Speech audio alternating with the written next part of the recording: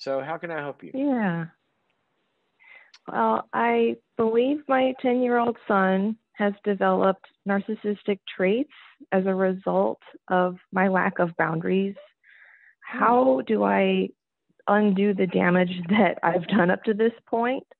Because the constant manipulation is really exhausting. And now that I'm aware of my lack of boundaries, Great. I need help navigating this.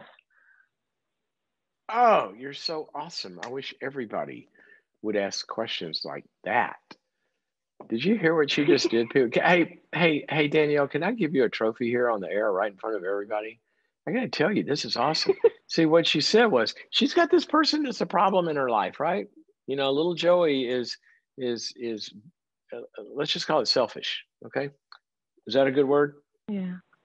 Yes. Okay, let's forget the narcissistic thing for a second. He's just selfish. Okay, Joey wants what Yeah. Joey wants, and Joey wants to get what he wants, and he'll do anything to get what he wants. Am I right so far? Yes. Okay. So Danielle said, I can see how I have related to him in a way that has allowed this to develop. What can I do differently to solve the problem? So Danielle is going to fix this problem. I have confidence in you that you're going to fix this problem because you see, you're looking to the only person that you can control because you can't control Joey. The only person you can control is you. So what you're saying is, I am going to start to behave differently with him with the hope. And I would say that is a very, very, very good hope. I mean, the kid's 10 years old, right? You got a lot of leverage here, a lot of leverage with a 10-year-old. Try with a 40-year-old Yeah. narcissist, a little more difficult, but he's 10. So I got a lot of hope for this. Okay, so tell me an example of the selfishness that you would like to address. Ooh. Well, he's an only child and he's the only grandchild. So I'm doing the best I can. The selfishness is affecting the peace in our home, his friendships outside of the home, and the kids in the Mm, neighborhood, kids at mm. school. People are starting to avoid him. Um, Oh, and that breaks my what does he heart. do? So What does he do? he tries to manipulate by being moody. With me, he uses tears. With his friends, he gets easily offended, or he chooses to be offended so that he has a reason not to deal with them when they tell him no. Um, he Okay, tries so to make them give feel like he doesn't give like me an them. example. Give me an example.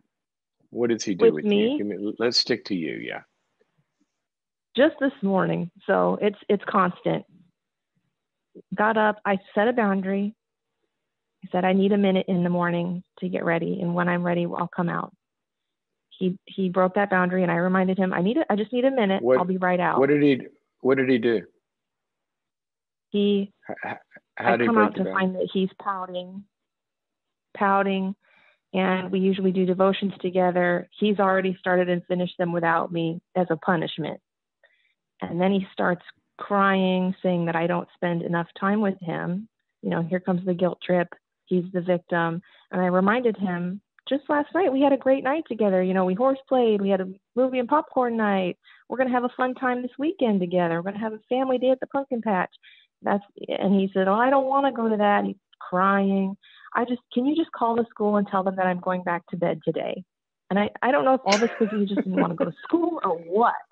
I don't Okay, know so how we get from let's wait, A to hold on. C here. Just stop for a second. Let's go back to the morning. Okay. Okay. You tell him we're gonna have time together at, let's pick a time. Let's call it 8:30. Okay. We're gonna have time together. I'm gonna spend some time doing some other stuff to then. I'll see you at 8:30. Okay. That's how we start. Okay. All right. And then All right. you come out at 8:30, and what has he done? What's he doing that you call breaks the boundary? He didn't break the boundary because he didn't come in, right? You got your time. This morning he So did. what? This morning he did break the boundary. By pouting, I don't see that as breaking a boundary. No, What did he do? He came into my room before I was ready, like we agreed upon, and I've explained to him many times. He came in anyway, and I reminded him. Stop. We just hit the kernel. We hit the gold mine. Okay. You've explained to him many times. Did you hear me earlier talking about trying to get my dog to meow? Yes. What's the magic number of explaining to Finley that I want her to meow, that she's actually going to do it? How many times do I need to explain it to her? We just hit the whole, I mean, this will cure 80% of what you're probably, dealing with. This, I would think, I guess. Look, this is not rocket science, okay? Do you see are you watching or listening? Can you see are you on Facebook? Can you see the screen here? No, I'm listening. Okay. Well, I'm sitting in a room and there's some walls around me, right? Those are boundaries. All right. Now, that wall basically says, okay, if you walk into me, it's going to hurt. All right. Right. It doesn't keep reminding me of that. When I do it, it doesn't move and say, I told you if you do that, it's going to hurt. No, it just stands there. There's no argument. So if I tell Joey, I'm going to have some time. I'm going to be doing some stuff. I will meet you in the kitchen at 8:30, and I don't want you coming into my room before then. And if you do that, then we'll have our time together. Okay? If you don't do that, then we won't have our time together, and you'll get to spend the time that we were going to have our time together sitting in the worst room in the house with no video games or no anything for the time we would have had together. What would you like to do? You get to make up your mind, but I'll see you. Okay? So then he comes into the room, he violates the boundary, and then he loses the time he wanted with you, plus he gets to spend it in a room with no toys for that entire time. So when you say, I told him 1,000 times, you only have to tell him once and maybe warn him once. But after that, then he's going to learn you're serious. And he's also going to learn the basic problem of what we call selfishness. The world does not adapt to everything I want. I have to adapt to other people for life to go well. And so basically what you're referring to as narcissism here is, I don't know all the stuff. I haven't met him. He could have a lot of personality organization that might fit into that, but it doesn't matter. What even narcissistic people have to learn is the world does not revolve around you. Okay. Immature people ask for life to meet their demands. Mature people meet the demands of life. So mom's got a demand here. The house has a demand here. The school has a demand here. It says that you're going to show up. And no, we don't call the school and tell them you don't feel good. You're going to school. In the conversation.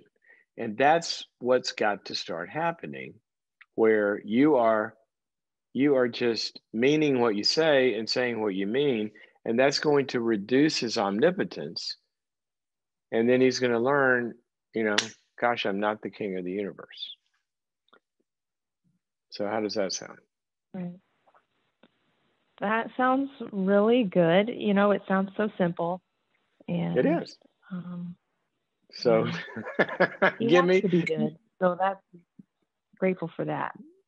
Get me to the hard part. And sometimes it helps to sit down with him and say, I kind of I think I think I've made some mistakes in sometimes not letting you know clearly kind of what I expect from you. Um, so I'm going to start telling you if I need something, I'm going to start telling you a little more clearly because I really want you to hear me. Like when I say don't come in my room, until 8:30. So we're on the same page. So you really know what I'm expecting. Or we're getting up at a certain time, or you got to have your room clean before you get to go play baseball or whatever. I just don't think I've been clear enough. And so I'm just letting you know I'll be more clear in the future. Okay, yeah. We've had a conversation like that recently, and I said this is something, we both need to work on, and we're going to do it together, and he was very receptive to that. Okay, but he's receptive, but he's not. Oh, I just had a little, this is a good thought. I need to write this down. He's receptive, but he's not getting a chance to receive it in real life. See, what you're saying is, I'm going to have requirements of you, but then he doesn't get a chance to be receptive on Monday morning or Wednesday morning at 8:30 because the requirement doesn't really manifest in real life. So he's receptive to the words, but we have to teach him to be receptive to the reality. That's what's missing. Wow. That's like when a husband, you're right. Oh, yeah, okay, I'll agree to be a good husband. Sure, I'll do that, honey. Well, then, 10 minutes later, when she asks him to do something, pouts, complains, whatever you just said. So we're going to teach him the wall doesn't move and mom's the wall. Okay? Okay. And sometimes he doesn't realize, that he's bringing on the tear, or maybe he does know exactly what he's doing. It seems like such a habit that he doesn't think about it. Our dynamic, bringing on the tears, manipulating. Well, what you tell him, when does he bring on the tears? When he isn't getting his way. Okay, give me an example, not a description. Give me an example. When would he bring on the tears? You did what, and then he cried. What did you do? He knew that we had yard work to do. He wanted to go play with his friends instead. I told him, actually, you knew that we had to do this, so let's get our gloves on. Let's go out in the backyard and do this together. And he created this, well, I'm tired. I've had a bad day. I'm going to my room. And he starts crying, saying, I'm stupid.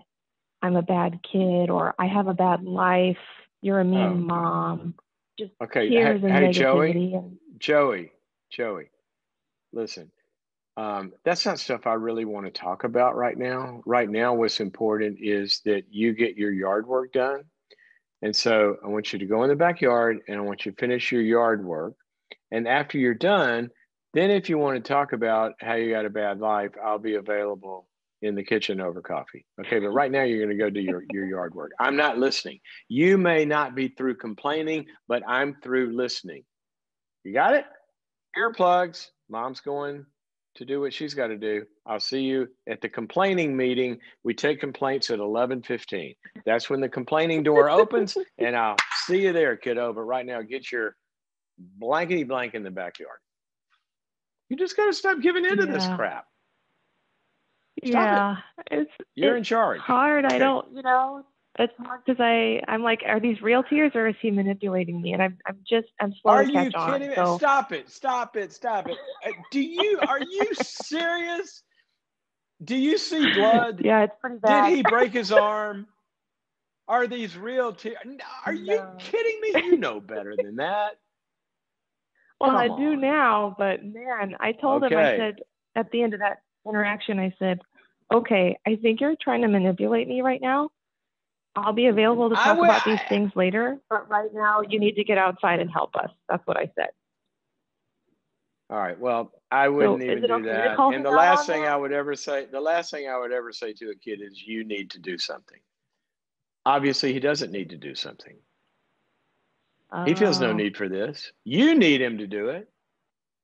What I would say is, Joey, you got a choice. You can go in the backyard, or you can spend the rest of the day sitting at the picnic table outside on the bench with no video games and no anything for 6 hours or an hour or whatever appropriate timeout is, 4 years or something. You get to choose what you're going to do. Okay. Now, at that point, if he feels like, if I don't do my yard work, I'm losing a lot of privileges or whatever, then he has a thought, which is, oh, I need to do my yard work so I'll get what I want and not have consequences. But for you to say you need to go do this, that's just more nagging. I mean, I need oh, to pay my taxes, right? So I don't go to jail. IRS doesn't, if they said to me, you need to pay your taxes, well, if they're not going to throw me in jail, no, I don't. I don't need to do that. If there's no consequences, he has no need. Period. yeah. I did tell him that he was grounded if he didn't straighten up and go out there. So he did. There you go. But Okay. if there's been too many years of no consequences, right? Well, So it doesn't matter. it's extra hard. It, So he did it with a terrible attitude, but he did it, you know. well, I could, Will this get you better could over take, time? you could, absolutely. It will get better today. He went out and did it. That's better. Yeah. Okay. It's going to get better when it gets better, but it's not going to get better until there's a better requirement for it to get better. There's been no requirement. Why would it get better? So we don't have to have the same problem for 10 more years. It stops today. And he's not going to be happy about it. But then that's going to go away. Okay. I got to run, got to talk to some other Yeah. people, but thank you for asking a Great. great question that lots and lots and lots of parents can identify with. Let me kind of give you one of those laws of the universe I was talking about here. We are born as humans, self-centered, period. Have you ever, moms, come on, a bunch of you moms out there, you had babies, right? How many of your babies, when they came out of your body, how many of them in the first minute, right after they were born, turned to you and said, hey, mom, is there anything I can do to help out around here? No, they didn't do that. What'd they do? Wink, wink, wink. It was all about them. That's great for an infant. Okay. And what do we do with an infant? We make it all about them. You don't frustrate infants. You meet their needs. They're screaming, they're crying, they're hurting, they're cold, they're wet, they're in abject horror, entire physiological distress. You pick them up, you comfort them, you give them the food, you give them the nurturance. And what happens? Their tummy begins to get full. And you do that for a while. And then there's a word called weaning. All right. Do you know what the Hebrew word for wean means? One of my favorite verses. It's when David says, God, I'm like a weaned child at your chest. You taught me to trust you at my mother's breast. Okay. You give to them, and once they've been given to, what happens? Then there's this shift that starts to take place with the kid, where now we're going to not just give to you whenever you want it, but now we're going to actually start to make some requirements of you, because you came into the world thinking it's all about you. Now we're going to help you learn some of it is about you, but you've also got to adapt to the needs of others as well. And so basically the maturing process is exactly what I said earlier, that immature people want life to meet their demands. Mature people meet the demands of life. And you only learn to do that by parenting's by parents having demands. If you don't have any expectation and you don't have any demand that the kid has to meet, they're going to grow up thinking the world's here for me. And then they're going to run off and marry some codependent, and she's going to be calling me on this show saying, my husband's narcissistic. Well, call his mother or his father or whoever allowed him to get away with this forever. So parenting is about giving and requiring. But frustration for children is a required vitamin. They need it. They need to hear the word no to build frustration tolerance. If they, through crying and tears and manipulation, can get everything they want, they're going to grow up with emotional dysregulation all over the place, and manipulation and omnipotent fears and narcissistic injury and a bunch of other problems. Go to boundaries.me. Check it out, because there's a lot in there about how to set these kinds of limits. Really, really important for your child.